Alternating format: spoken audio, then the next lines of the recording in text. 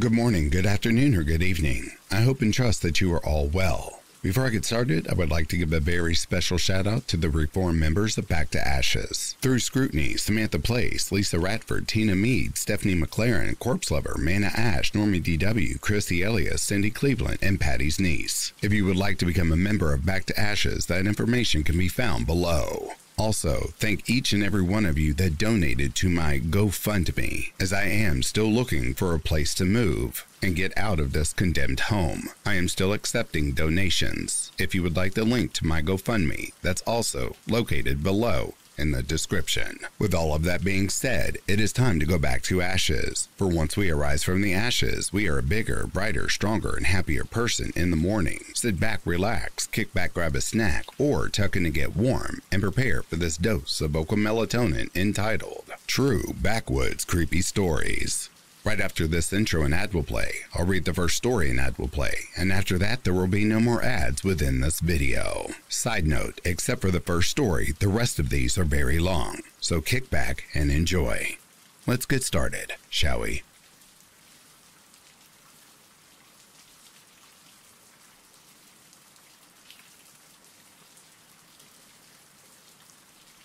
I went to summer camp in a rural part of New Jersey back in the mid-1990s.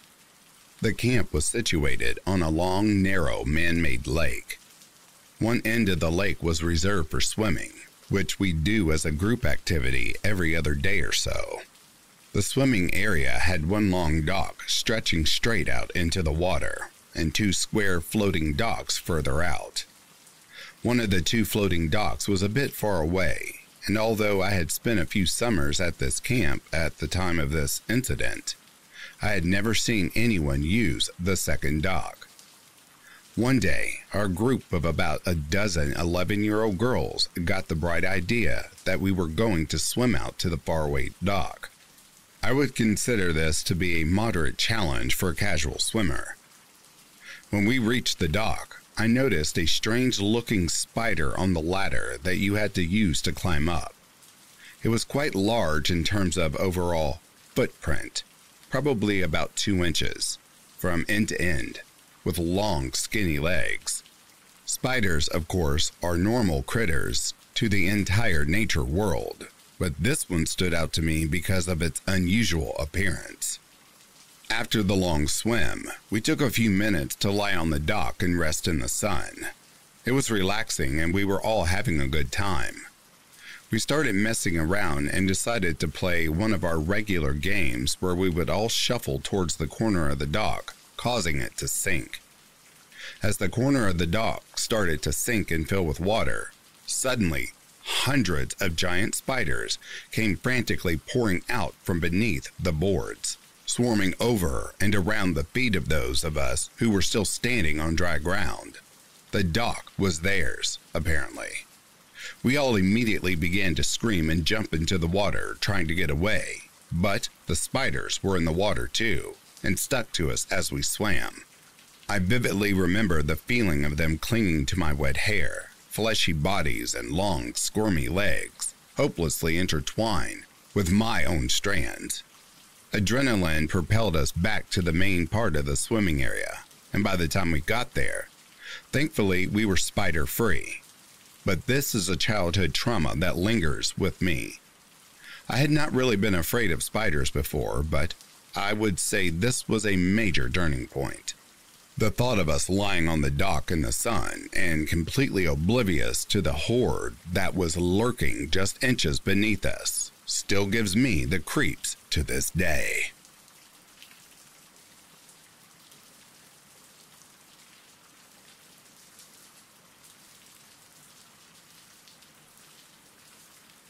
Hey there, Backwood creepy fans.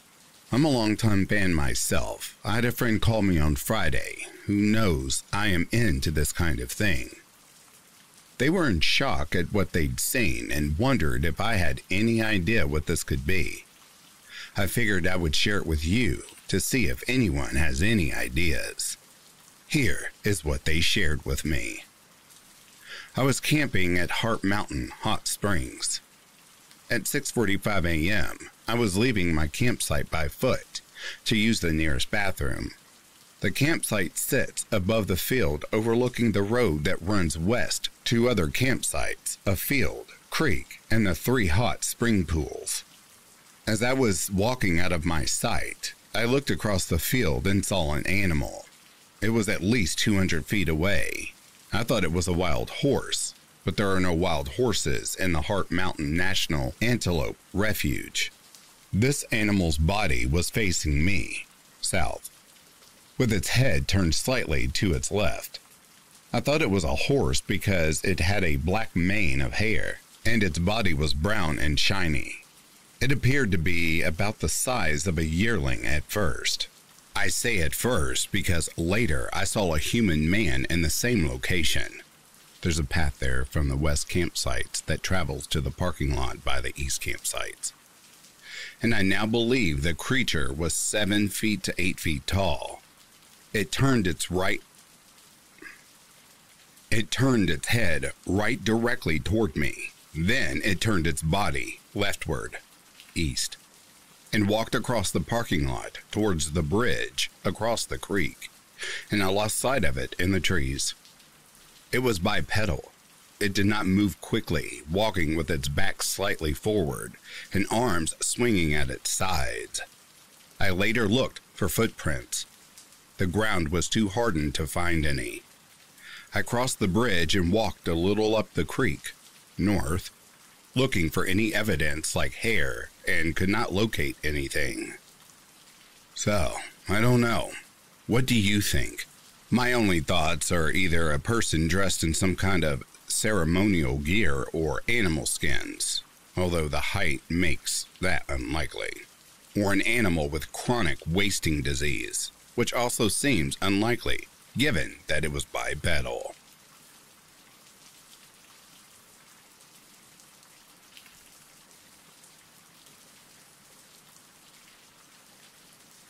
This is 100% truth, and I'd take any lie detector test that was sent my way. There is more than that. We lived in a house that had an outhouse, no indoor toilet. We had running water, but just couldn't get a proper septic system in there. The outhouse was up the hill a ways, above 30 yards. This was in a valley. Nearest neighbor was roughly 4 miles away. Good luck if you need an emergency service. We had 3 dogs. Biggest of all was a lab mixed named Boo Bear. I'm going to split this up so it's not a wall of text. Boo followed Mom up there, and this time he was between Mom and the woods. There was a solid tree line around the house that you couldn't see into at all. I've hunted it, but I'd get my ass back to the house before it even got close to dark. Boo felt or heard something. The more my mom tried to get up, the more he was growling. He had never behaved this way. My mom, a devout Baptist, swears on the Bible that she heard what sounded like grunting coming out of the woods. She could feel something, either stomping or punching the ground. Imagine punching a bag of flour. It's got that thud. That's what she described it as. My mom was raised by some serious hillbillies and isn't scared of anything in the woods, so she forced her way up there. She thought it was a deer, as they'll do that in rut season. Boo sat out there growling, and she said every hair he had on him was standing up straight. He wasn't barking. She could feel his growling. Like, I don't know how to describe it. Like you feel bass from a subwoofer. She got done and came back to the house. No other issues that night. A few nights later, a friend was staying at my house. He was one of the ones that was with me when we saw whatever it was that we saw. This was actually prior to this by a year or two. He grew up poor like us, but he was a good dude. His mom and dad were great. Anyhow, it's about 11 or 11:30. It was Friday or Saturday because we had a 10 p.m. bedtime on weeknights and we were playing Killer Instinct on N64. Man, when I say this scared me, I thought my mom was being killed. We heard a scream and felt a noise come from the woods about 150 yards up that mountain. Buddy, I got goosebumps coming up like crazy right now. I didn't say shit. I kept playing, thinking that my brain is playing tricks on me. 5 minutes later, it happened again. This time, it was maybe 75 to 100 yards up, and it was heading down. I stopped and asked RG if he heard that, and he said, "Hell yeah, I heard it the first damn time too." Man, I can't describe it. Flight or fight kicked in, and we were all in a panic. I checked on my mom and my little brother, and both were fine. I woke up my little bro and told him what was going on, and we grabbed our rifles.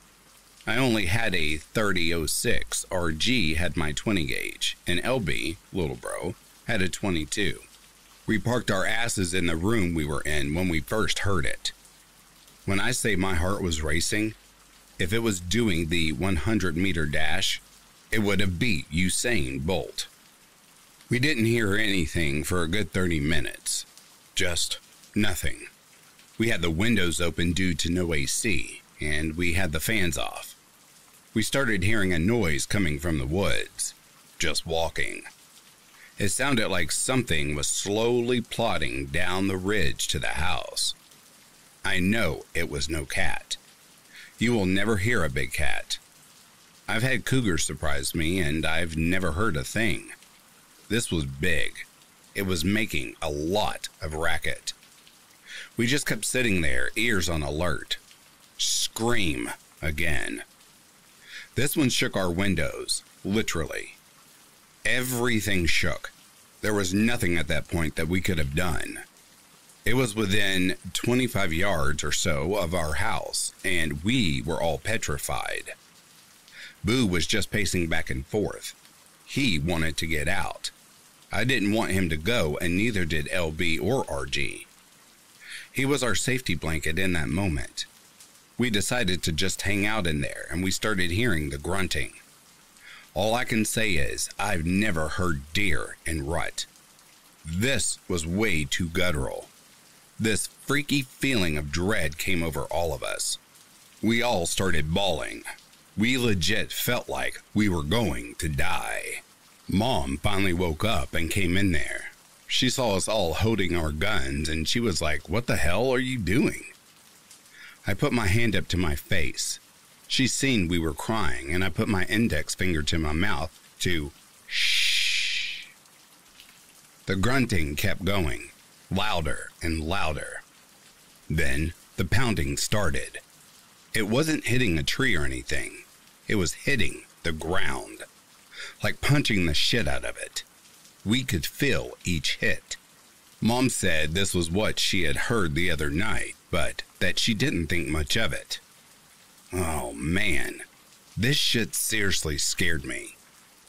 The grunting and pounding stopped. Mom decided to send Boo out. Nikki and Bella, our other dogs, didn't do shit. Boo was just a badass, and we were his family. He beelined it up there. That was it. We heard one yelp and nothing. We didn't hear anything else that night. For several days, it was that way. Boo was gone, and we were all shook up. I think it was 5 or 6 days later, my stepdad went to use the outhouse, and laying next to the building was Boo. I swear on my life that this dog was literally torn apart. There were no bite marks. It wasn't a cat. It had literally been ripped apart limb from limb. I don't know what it was. Could have even been a boar, I don't know.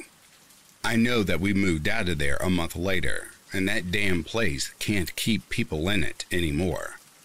I can't say that I smelled anything or anything like that. The outhouse smelled pretty damn gnarly. Definitely one of the worst experiences of my life. I'm sorry, listeners. Normally I don't input my thoughts, but seriously, that mom can go to hell for sending that poor dog out to be torn apart. Now, let's get back to our stories.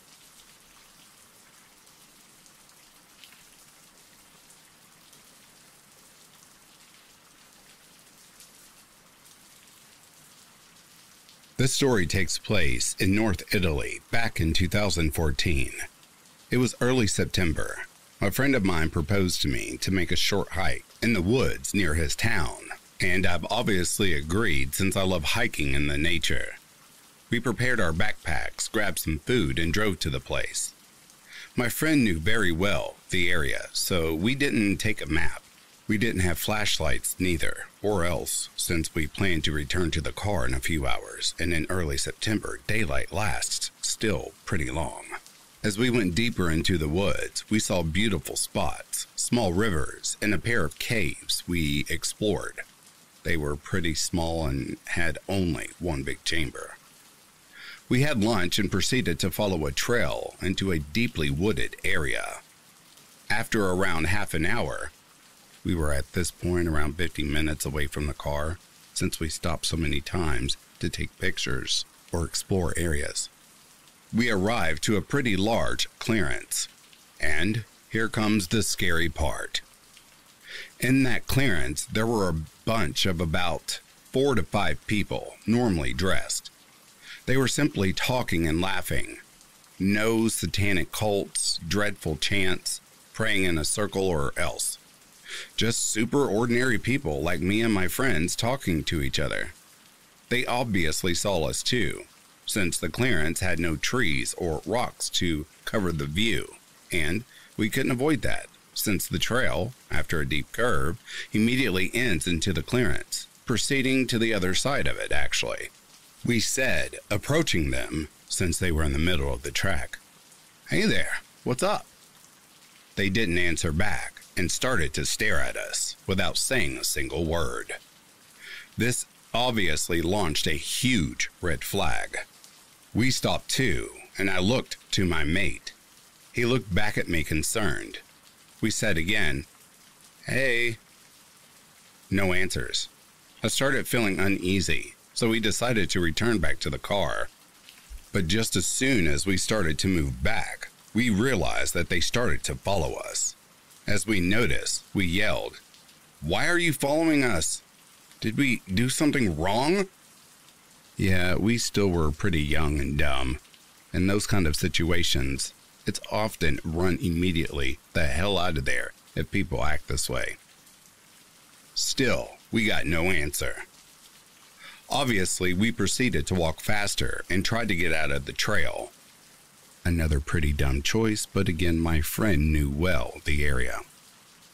But they always were at around 15 meters of distance.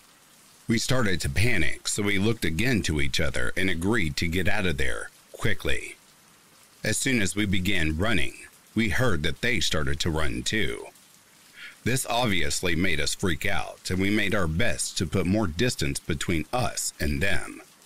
Another thing that made me panic was the fact that we were, as said, around 40 minutes away from the car at that point in a very isolated area. So I thought that we were obviously hopeless.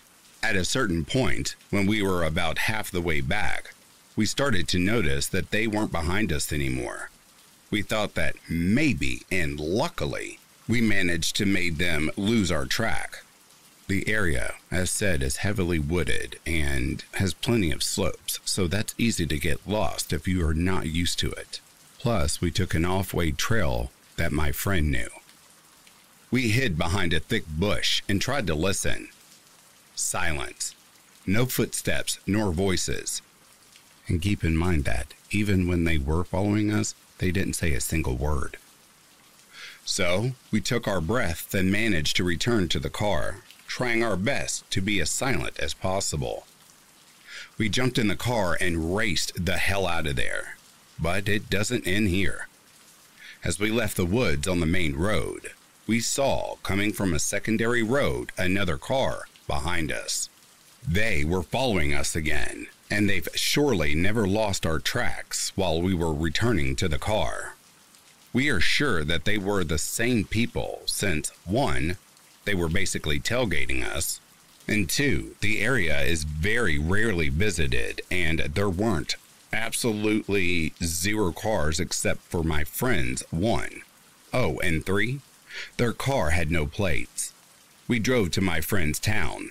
avoiding to go to his house, taking every country road and every turn we made. They did as well. As we reached the town's ingress, they made a U-turn and returned back to the woods direction. We were freaking terrified, and we immediately called the police and informed the people that were in the small town's square as they approached us, since me and my friend were basically crying as we got out of the car, to check that area out. But no evidence of activity came up in the following hours. They never ever showed up in the following days, but we became paranoid for some weeks to even get out of our houses. And this is why I've taken a break from hiking for about 4 years. I have no idea who they were and why the hell they acted like that. But that experience also gave me PTSD. It has been terrifying. Oh, and fun fact, both of my dreadful experiences, this one and another one, happened in broad daylight. It still chills me to this day.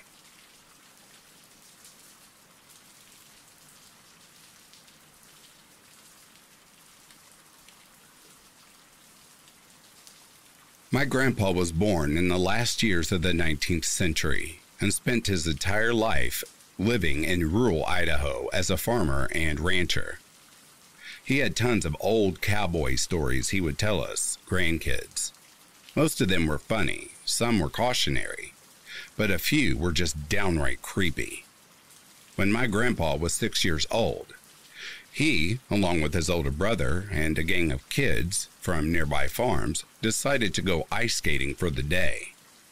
At that time, my great-grandpa was working as a ranch hand, and the family lived near Chesterfield, Idaho, now mostly a ghost town. It was a bright and sunny January day in 1902, and though the temperature was low, the sun kept things somewhat warm. They had hitched sleighs to their horses and headed down to the Portneuf River to ice skate. There were 8 kids altogether, and they were excited to show off their new skates from Christmas. Along with my grandpa and his brother, there were the 3 Robinson kids, Tommy Bayer and the Gooch twins. The best spot to skate was next door to the Gooch's ranch. The river there was broad and shallow, so the ice tended to be thicker, and if they did fall through, they would just get their legs wet. The kids spent a couple of hours skating when a loud scream came from a willow brush on the riverbank opposite them. The kids could only watch as a giant man, covered head to toe in thick black fur, came lumbering out of the bushes. It was carrying a large tree branch and was screaming in rage at the kids. They fled towards the sleighs, trying to scramble up the river embankment in their skates. My grandpa, being the youngest, was at the back of the rush. He couldn't get a good foothold because the skates and fell back towards the ice. The giant was now crossing the river towards them, screaming and swinging his branch. My grandpa was sure this creature was going to eat him. As my grandpa tells it, Lady Luck smiled down on me that day by the river, because as the giant was midway across the river, the ice gave way. It only submerged its shins, but was slowed down considerably as it tried to get back on top of the ice. This gave my grandpa's brother enough time to jump down and cut the laces off my grandpa's skates. They left the skates and dashed up the riverbank and jumped onto the sleigh. As they looked back, the giant man was cresting the riverbank. To their relief, it didn't chase the sleighs. It just stood there hollering at the kids and swinging his tree branch. The kids were able to make it back to the Gooch Ranch, where they told their encounter to John Gooch, the twins' grandfather. Word spread quickly in the tiny farming community, and soon a posse was formed to hunt down this beast. Where the kids had been skating, there was found footprints almost 2 feet in length. My grandpa's skates were found near the tracks. They had both been bent in half like horseshoes. The tracks headed west into the nearby mountains. The posse followed them as far as they could, but deep snow prevented their travel any further. The creature was never sighted in that area again. This story captivated the small community, and soon word traveled across the country of the Idaho wild man. That spring, my great-grandpa decided to buy a ranch in the Little Lost River Valley, farther north in Idaho. My grandpa had many other weird and creepy backwood encounters and stories, but he always said that this encounter frightened him the most. He was sure he would have been killed if the giant hadn't broke through the ice and given his brother a chance to cut his laces.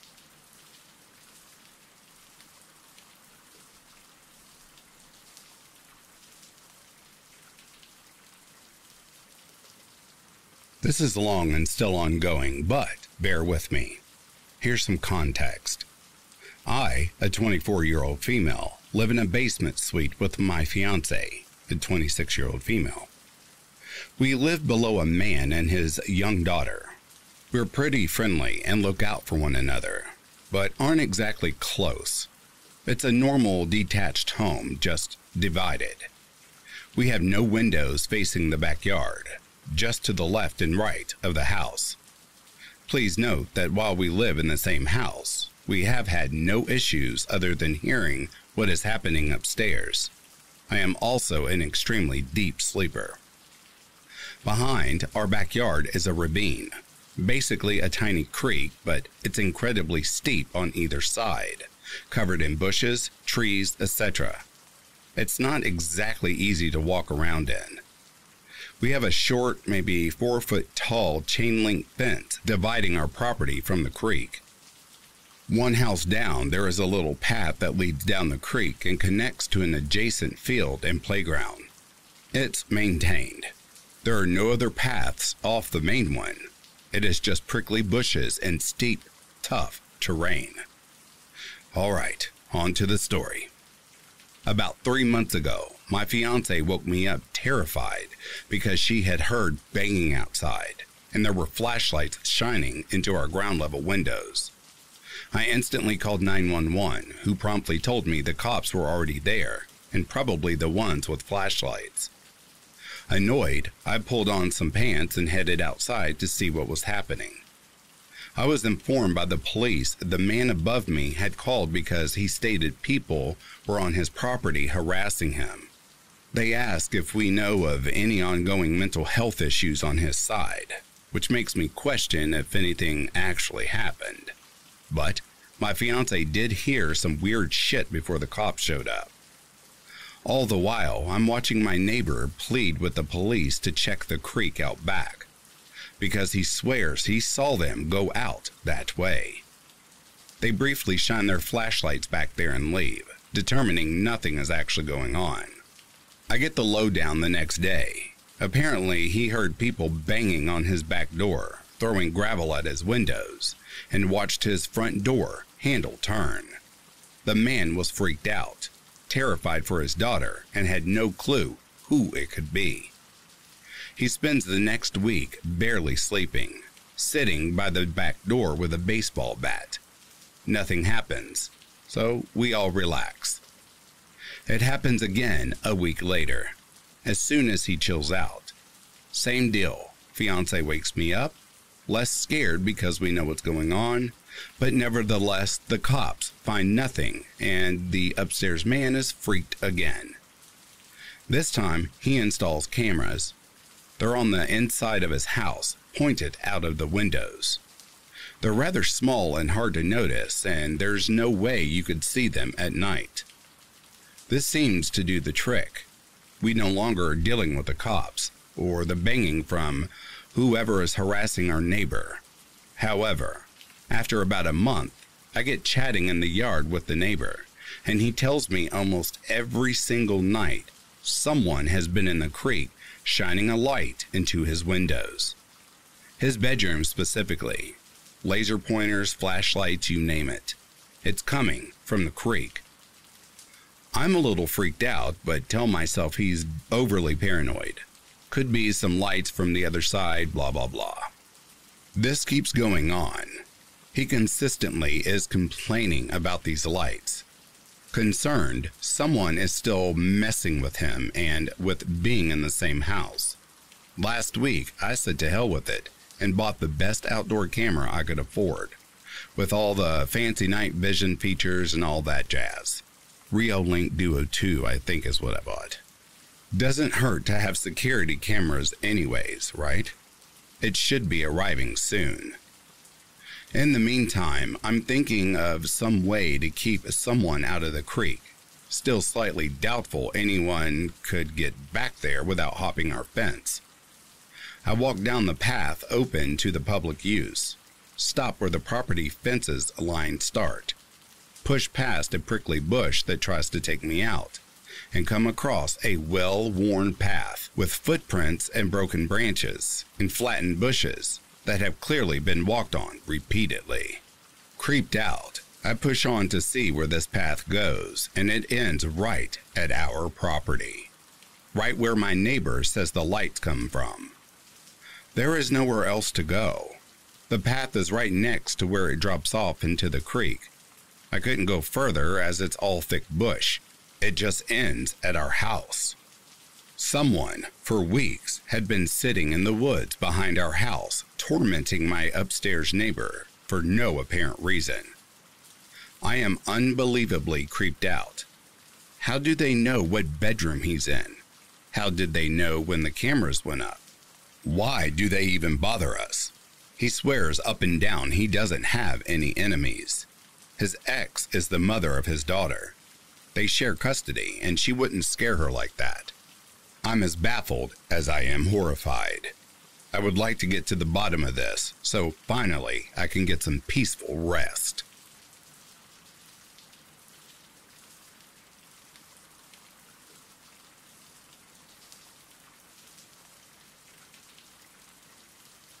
So, this encounter happened many years ago, and I was very young. It was in 2001 or 2002, and I was about 11 to 12 at the time. My uncle was interested in purchasing some land near Red Oak, Oklahoma. I do not know exactly where, but it was several acres in a very remote area. My father, mother, and myself decided to accompany him one Saturday to scope out the property. From our home, it was a little more than a 3-hour drive. But we all love riding in the car. So while it was not going to be the most eventful road trip, we went just to get out of the house. Upon arrival, I remember being very underwhelmed by the place. No houses anywhere near, and hardly even any signs of life at all. Apart from a few birds, and the wooded area wasn't exactly what I would call picturesque. Still, we parked our car off the road to go explore the woods a little. My uncle was talking about buying the land for hunting. Not really my cup of tea. As we walked through the woods, it was a very nice day, but still something felt off. Everyone in our group remarked about the eerie feeling, but my dad and uncle seemed to laugh it off. My mom had goosebumps and kept looking over her shoulder, which made me on edge too. She was very insistent that it was weird and she wanted to leave, saying it felt like she was being watched. After a bit of hiking, I noticed that there was a small red building. I've seen bigger storage sheds in the suburbs, but it looked well built. My uncle said there was nothing about it in the listing, so we went to peek inside. The door was open, and inside there were open cans of food, a ratty blanket on the floor, and it stunk unlike anything I'd ever smelled before. Following this discovery, we all agreed it would be best to get back to the car. If there was some crazy hermit living in the woods, we didn't want to be around to find out. Only issue? We had walked pretty far into the woods and now weren't exactly sure which direction was correct. The creepy feeling really amped up and we were all on edge. We ended up trekking another mile before we finally found the road. But we were further down from where we had parked the car. But at least we could just follow the road now. Walking along the road, we came across a truly unsettling sight. Right in the middle of the asphalt was a dark gray cat on fire. I had no idea why a cat was out in the middle of nowhere or how it came to be killed and set alight. Obviously, this had just happened, but there was no one in sight. Naturally, we ran the rest of the way to the car. There was a huge scratch in the paint all down the side of it from hood to trunk. Thankfully, that was the only damage, and my dad was able to start it without any trouble, and we drove away as fast as we possibly could. My heart is sped up just recounting this moment. Definitely one of the scariest of my life. Needless to say, my uncle did not buy that land, and I'll always remember this terrifying encounter.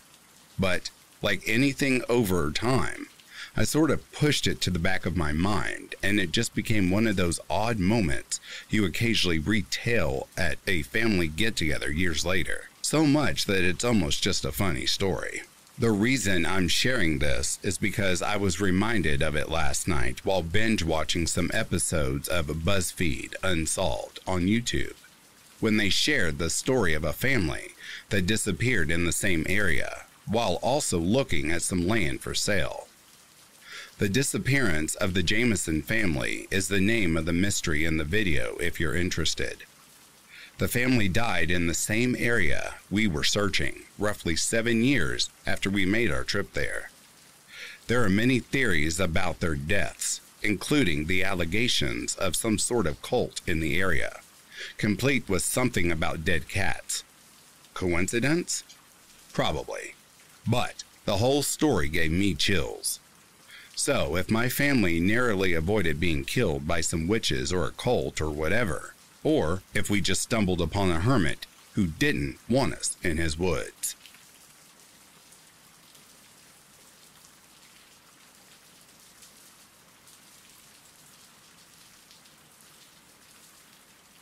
I'm a 17-year-old guy currently living in Phoenix, Arizona. This incident took place around 6 months ago on an overnight trip into the Superstition Mountains, which are about an hour drive east of Phoenix. I'm not gonna specify the exact trail because I've been doing this stuff long enough to realize what happens when you post stuff on the internet. Whether it's a good trail, abandoned mine, ghosts, or whatever it may be, people come flocking, and usually with a lot of trash and loud music. Anyway, this particular trail I was taking was an 8-mile loop through a canyon. Pretty simple in and out overnight trip. I had planned to go with my friend, but a last-minute cancel on his part left me on my own. So, with a packed bag and car ready to go, I decided to go out on my own. Not leaving the house on time and some trouble navigating rough forest roads, I didn't arrive to the trailhead until around 5:45, which for those of you who don't backpack, this is a very big no-no. I had about a 4-mile hike until I arrived at my planned camping spot, and it was getting dark, fast, so I figured if I moved quick enough, I could at least get 2 to 3 miles in before I had to find a spot. This strategy left me hiking a very dark trail on my own with about 15 miles of dirt road between me and anyone else. Hiking in the dark by itself is scary, especially for where I was and being on my own. Eventually, it got so dark that I could only see where my headlamp was pointing, and that's when I figured I needed to stop and get a camp set up, with only using the headlamp as my light source and trying to move fast. I ended up in a less than ideal spot, but there were some burnt pieces of wood and the remains of a fire circle, so it looked like people had been there before, but definitely not recently. My first priority was to get a fire going. I scanned the area around me and was able to find some dry wood, and I got the fire going. I got my tarp set up and I cracked open a can of Chill Mac I had brought for myself and was very much looking forward to eating. I was feeling good. My camp was set up and my food was on the fire. The feeling of uneasiness from the hike in had almost gone away, but it was still there. Side effect of camping alone in remote areas. To fully understand what happened, I have to explain to you how my camp was set up. The site I had picked was a small clearing surrounded by large pine trees, with the trail at about 30 feet to my left. When you are in the woods and have a fire going, the fire casts a circle of light around it, and everything on the edge of that circle and past it are pitch black. I was sitting on the ground near my fire eating my dinner when a small rock about the size of a marble was thrown into my camp. I looked at the tiny rock in shock, as I was positive that I was the only one on this trail that night. I immediately turned my light on and towards the area where I had seen the rock come from. But due to the density of the pines and brush, I could only see about 10 feet. I spent the next 15 minutes in disbelief as I scanned the tree line that surrounded me, searching for what or whoever had thrown the rock, not daring to stray too far from my fire, that in hindsight offered me a false sense of security. After sitting back down and spending the rest of my time on high alert, I was able to convince myself that I had somehow kicked the rock or it had fallen from a tree. I went to sleep that night, not expecting the pure terror that was about to unfold. I woke to the sound of rustling leaves, barely inaudible if you weren't listening for them, but they were there. Still in a sleepy daze, I listened as the rustling of leaves got harder to hear, as I assumed they were moving away from me. I went to grab my handheld flashlight that I had left next to me when I had fallen asleep, but the more I looked, the more scared I got as I came to realize that it was no longer there. I stood up in my sleeping bag and ducked out of the tarp and looked around. I was able to see a light off in the woods. It couldn't have been more than 15 feet away. It was my flashlight, laying on the ground in a pile of leaves. This is one of the few moments in my life where I have almost shit my pants. The flashlight that I had left sitting right next to me when I had fallen asleep a few hours ago was now 15 feet away from me, past the tree line in the woods. I hurriedly slipped my boots on, clutching my knife in my other hand and keeping my head on a swivel. I weighed my options: stay here and wait out the night, or attempt a 3-mile hike back to the car in the dark. I figured that whatever or whoever was out here with me was definitely gonna have a better advantage if I was out on the trail without a light, so I decided to stay at the camp and wait out the night there. Eventually, it came back. I could hear it walking through the woods. It was far off, but I could hear it. It sounded like someone leisurely walking by, like they were on a stroll without a care in the world. Sometimes it would walk too far away, and I would lose the sound of its steps. But then, an hour later, maybe 2, it would return, still faint as ever. This went on for about 3 or 4 hours, until I listened to the steps getting closer and closer until they were about 7 feet in front of me. At this point, the fire had gotten very small as I had run out of wood in my pile. The footsteps stopped and everything went totally silent. I sat there still for 2 hours, clutching a knife in my hand, and prayed that I wouldn't hear anything else. I stayed like that until the sun cast enough light that I could see that I was alone in my campsite. I packed my things and speed walked the 3 miles down the trail I had taken. I arrived at the empty dirt road where my car was parked and nearly sprinted to it as I unlocked my Subaru, jumped in and drove and didn't stop until I had put at least 20 miles between me and that place. I stopped at a gas station in Apache Junction to buy Red Bull, but mostly just to see and or talk to another person. As I exited the store, I was able to read what was written in the dust on the back window of my car. Sleep well. A lot of weird things have happened to me on my various adventures through Arizona, but this is the weirdest and scariest by far, so I thought I'd share it. There are seriously deranged people living in the Superstition Mountains. Do yourself a favor and stay as far away from those mountains as you can.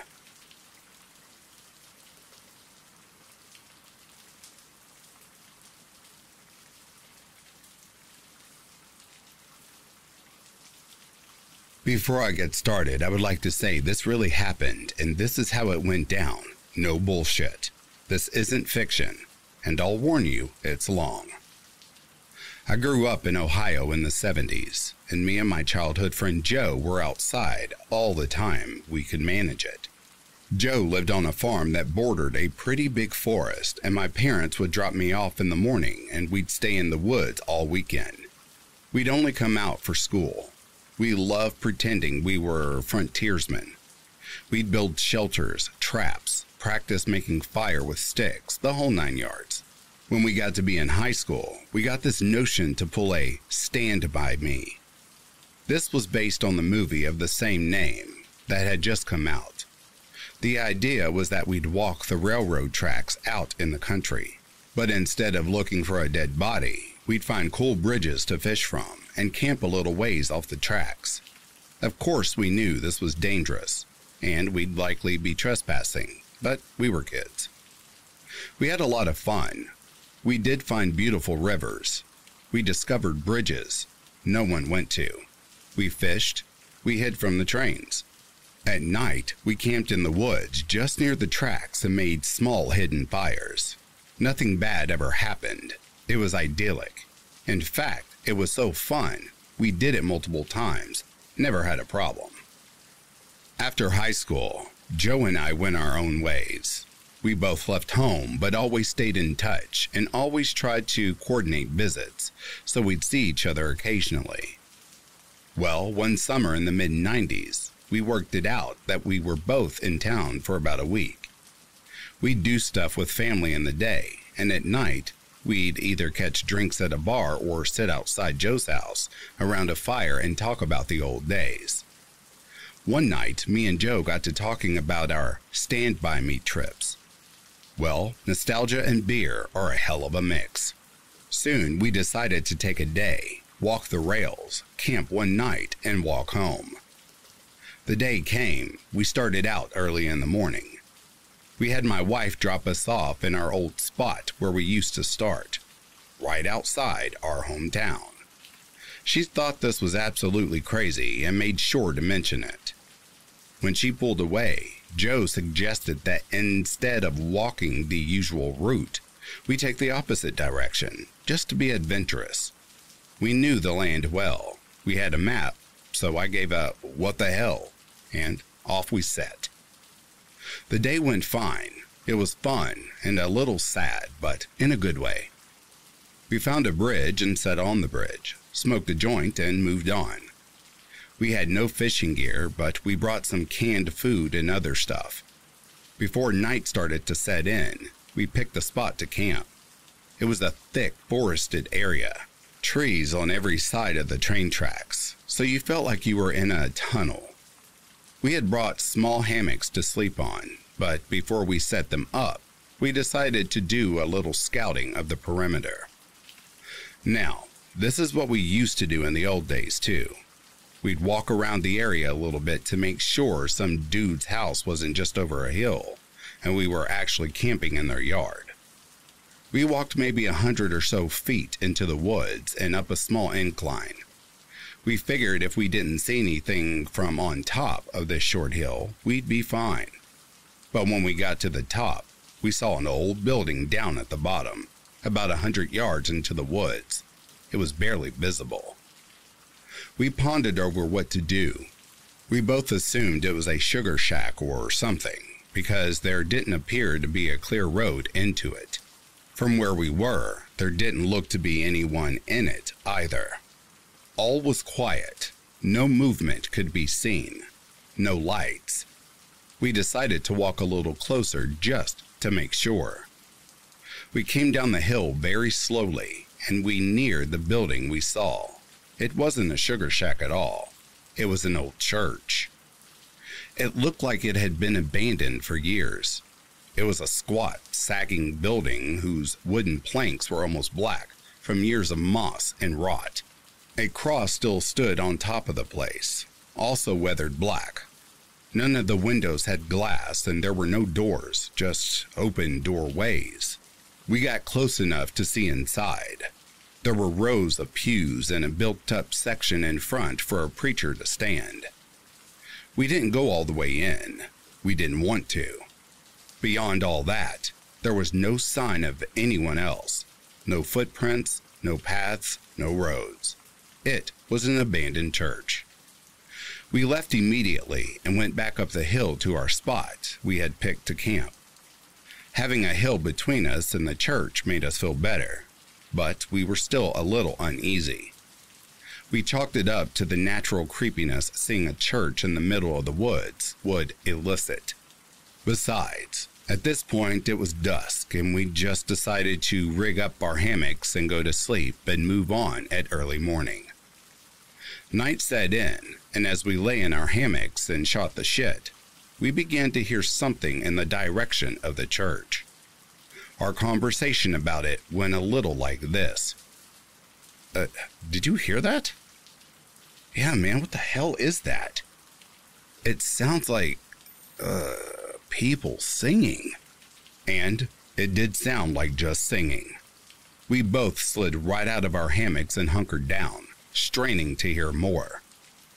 We listened for a minute or two and the singing continued, but it wasn't getting louder. Finally, we decided to creep back up the hill and see if we could spy where the sound was coming from. We would still move very quietly in the woods from the old days. It was a second nature to us. The moon was barely out, but it provided enough light so you wouldn't walk right into a tree, but it was near pitch black. We didn't use flashlights as we crept slowly up the hill, and we didn't talk. When we got to the top, we saw light in the distance. It was coming from the church, and the singing was coming from inside. Joe and I put our heads close together and had a hushed conversation that boiled down to, "Can you actually believe this shit?" The light looked to be candlelit from the way it was flickering, and though we tried, we couldn't make out what was being sung. It sounded like church music, but in another language. We sat and watched for a while, trying to see who was in there, but we only saw occasional shadows. We had no intention of getting closer either. We had about a football field length between us, and we aimed to keep it that way. The singing continued for a bit, and then it abruptly stopped. After that, a booming male voice began to chant. I was already freaked out, but this voice thoroughly scared the shit out of me. It sounded like some Old Testament preacher you see in movies, but again, it was like he was speaking a different language, because we couldn't understand a single word of it. Eventually, it got to where the single male voice would say something, and then a bunch of voices would answer in song. This lasted for a while, and then they all broke into this long, sustained wail that just kept getting louder. It got so loud and so disturbing that I had to cover my ears. Then it stopped. At this point, I was getting ready to say, "Please, let's get the hell out of here," when Joe put a hand on my shoulder and hissed, "They're coming out." We were far enough away that we couldn't make them out really well, but what we could see was a line of figures walking out the open doorway, all holding hands in a single file. We could see some of them had flashlights. They began to sing again, and the light from the flashlights began to move towards us and the hill. We booked it back down to our campsite, grabbed our shit, and ran to the tracks. Once there, we ran down the tracks in the direction we had come from. After a few minutes, we stopped and looked back. We saw lights coming down the hill. They were moving erratically, like whoever was holding them was shaking them. We continued to run in spurts and walk as fast as we could. We eventually stopped seeing the lights and came to a road. By our map, we knew a small town was about 15 minutes down it, and we walked there. Got to a 24-hour gas station and called my wife to come get us. My wife and other friends all just thought it was kids messing around. But I heard those voices, and they sure as hell didn't sound like kids to me. Not sure who those people were, but it was definitely the creepiest thing that happened to me out in the woods.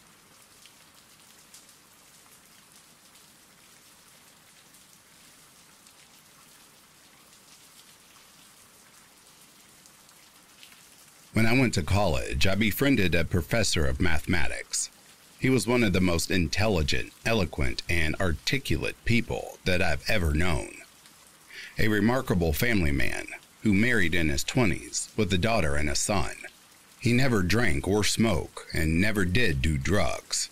Never permitted himself to curse, raise his voice, or become aggressive even in disagreements. He was always in control, always punctual and on time, always organized and very disciplined. And he wore clothing that would not look out of place at the turn of the 20th century and acted like a true gentleman. I'm just telling you what kind of man he was. Not a crazy man. Not a junkie. No mental illnesses. I had the pleasure of taking advanced algebra, calculus 1, calculus 2, and differential equations with him. Anyway, we had this STEM club room in the math department where we students hung out to study and chit-chat. And sometimes our professor would join us for help with tutoring, homework, exam study help, and just discussions about various unrelated topics. One time he told us a story about when he saw something strange in the woods. This happened during the 90s when he was a teenager. He lived in Quincy, California during that time. And he had a hobby of driving his dad's old beat-up truck all over the Sierra Nevada mountains, just for exploring and also for hunting animals and gathering wild berries. He liked following old mining roads and seeing where they led. One such time, he was out looking for blackberries to pick. It was getting late and the sun had set, so he was driving down the narrow road when he saw there was an obstruction in the road. He saw it looked like someone had stretched a giant plastic bag across the road. He thought it might have been construction work or something. As he drove up to what he thought was a plastic bag stretched across the road, he stopped his vehicle within like 40 feet of it, and he saw that it was not a plastic bag. It was some kind of screen or curtain, a two-dimensional flat shape stretching over the road, perpendicular to it. It was a rectangular shape with the width of the road and about 1.5 times in height. And he saw that it was translucent, like some kind of hologram. It was like semi-transparent because when my professor shined a flashlight through the rectangle, the light penetrated through it, illuminating the road past it, but just barely. Like the light only went a foot or two beyond the screen. It was just standing or floating there, and yet it was not attached to anything. It held its own weight, but it was like weightless at the same time. Its surface was like wavy or rippling. My professor got out of the car to investigate this strange floating rectangle.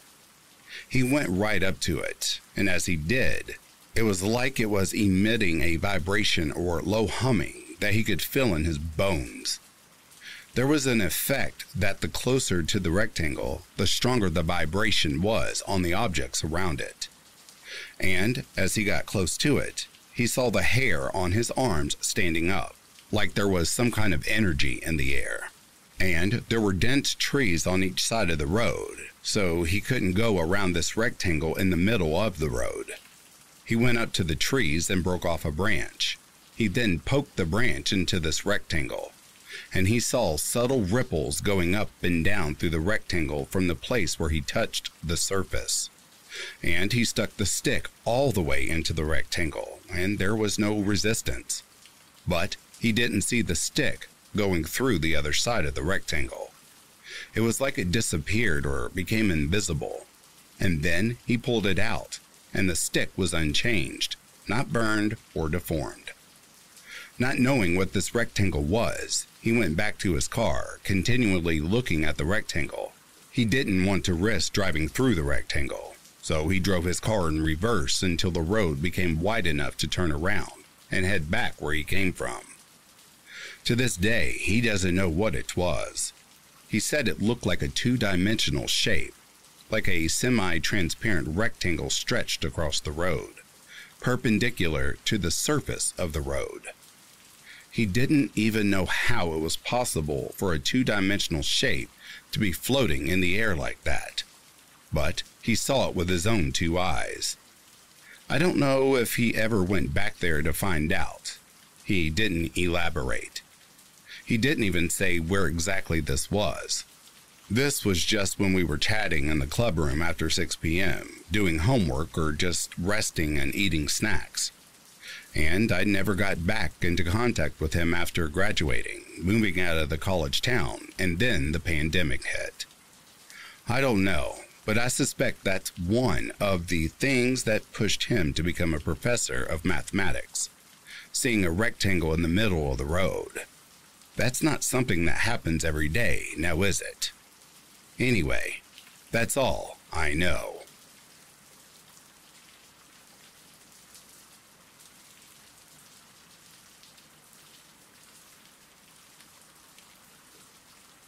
And that, dear listeners, brings a close to these true backwoods creepy stories. If you are sleeping, I hope Slumberland is treating you comfortably. If you are awake, I hope you've enjoyed this collection. In the meantime, please take care of yourselves. I'll be reading to you soon. Have yourself a good morning, a good afternoon, or good evening. Peace, love, and light to you all.